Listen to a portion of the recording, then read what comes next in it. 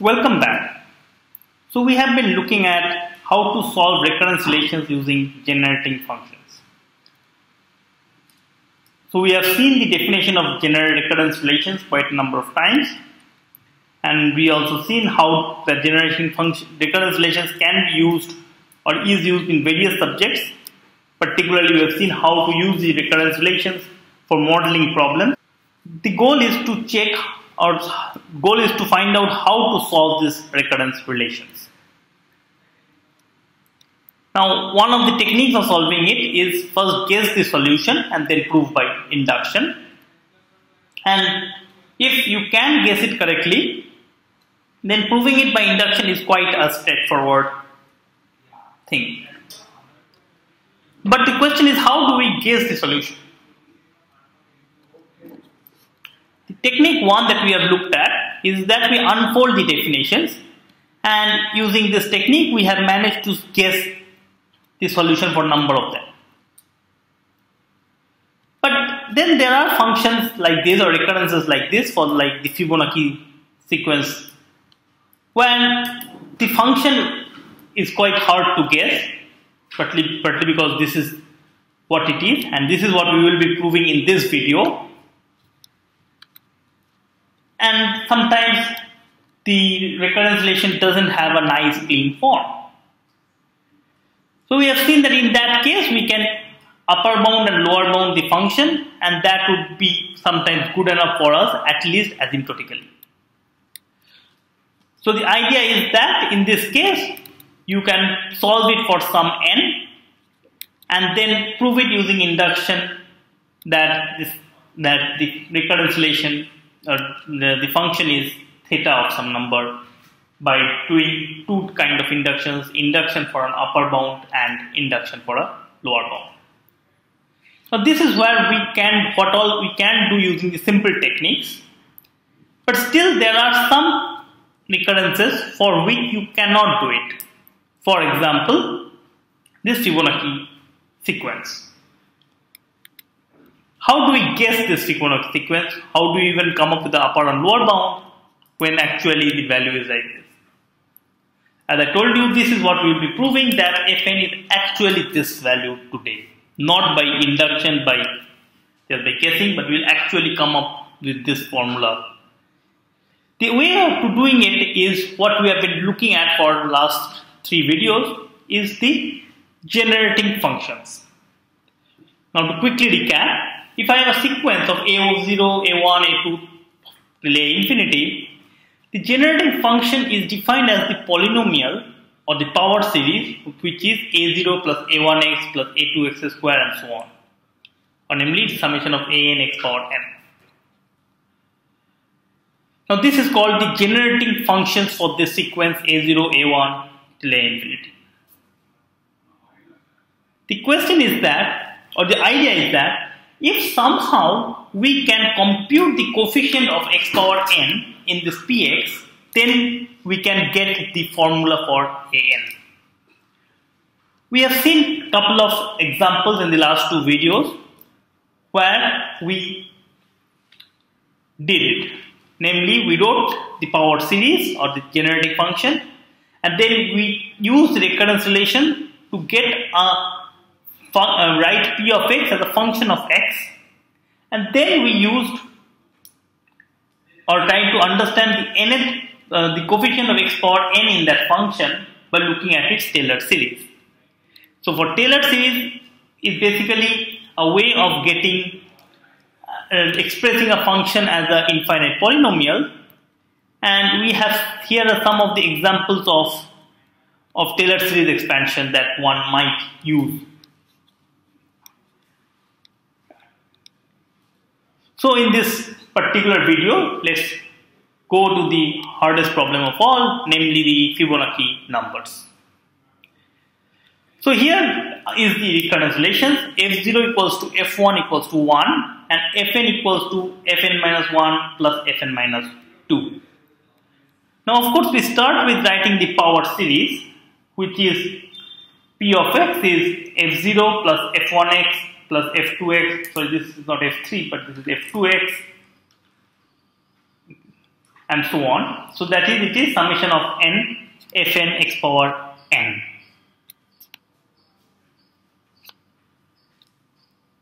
And so p of x equals to, let's write down here, f0 plus f1x plus fn x power n for n greater than or equal to 2. I have not done anything till now. I have just written the everything after the second thing.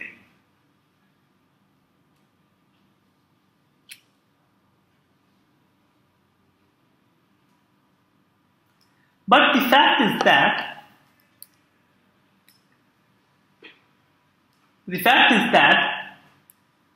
for n greater than or equal to 2, I already have something like this.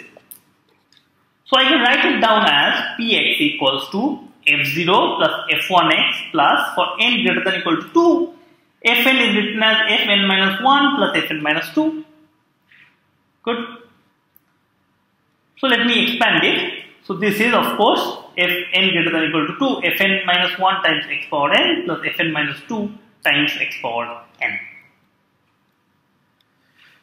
Now, like we did for many things, let's look at this first term. So in fact, we can go back one step. Let's go look at this one. What is this one?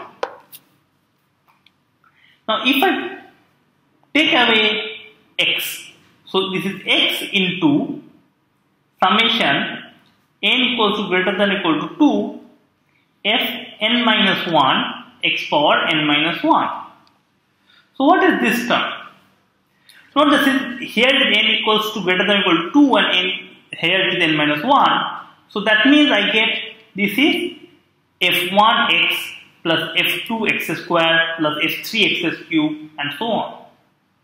Which means this quantity is nothing but the px that we have minus f0, right? And f0 in our case is 1, of course, so, but this is px minus f0. Similarly here, if I take x squared common, I get summation n greater than or equal to 2 fn minus 2 x power n minus 2. And this is nothing but, you can see, f0 plus f1x plus f2x square and so on. So this is p of x, right? So again, by the same argument that we did in the last two videos, we first wrote down the power series and then we used the recurrence relation to split up the later terms, which helps us to get a formula like this. This is x times px minus x0 plus x squared px. Now we can take the px's in one side and we get, of course, p of x minus x px minus x squared px equals to f0 plus f1x minus f0x. Now since f0 equals to 1, so this is, and f1 equals to 1, is 1 plus x minus x, which is 1. And hence I get, so if I, that px equals to 1 by 1 minus x squared. So without much hard work again, we have managed to write down the p of x as a function of x. All that is left to be done is now to understand or write down the Taylor series expansion of this function, and if we can do it, we understand the nth coefficient of that, right? So let me quickly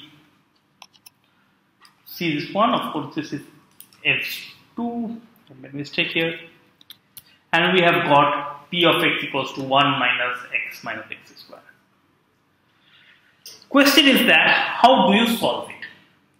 If you remember it last time, what it was 1 by 1 minus x into 1 minus 2x, and we wrote it as a sum of two reciprocals of two linear functions. But here we cannot do that. We have to do something similar, but we do it carefully. So the main way of doing it is to first factorize 1 minus x squared. So note that 1 minus x square is nothing but 1 minus alpha x times 1 minus beta x. I can factorize it like we do, where alpha is equals to 1 plus square root 5 by 2, beta equals to 1 minus square root 5 by 2. And in that case, you can see that, so first of all, you can check that this can be done. This is something pretty easy thing to check. This is the usual factorization of quadratic formulas, like the formula that we use, minus b plus minus 4ac, b square minus 4ac by 2, I say, that formula. You can factorize 1 minus x square in this way, using this alpha and beta. And in that case, we can write 1 minus, or we can write this expression as this. This is something I'm not going to say how to do it. I leave it to you guys to check that this is true and you find out how one can apply to do it. It is a very simple trick to put it through. Right? So we first factorize the denominator and then we write it down as this expression, which is, again, here note that this one is linear expression and this is also linear expression. It is 1 by a linear polynomial, or the polynomial of degree 1. Note that this is exactly what we wanted, because we know the Taylor series expansion of inverse of the linear functions. So again,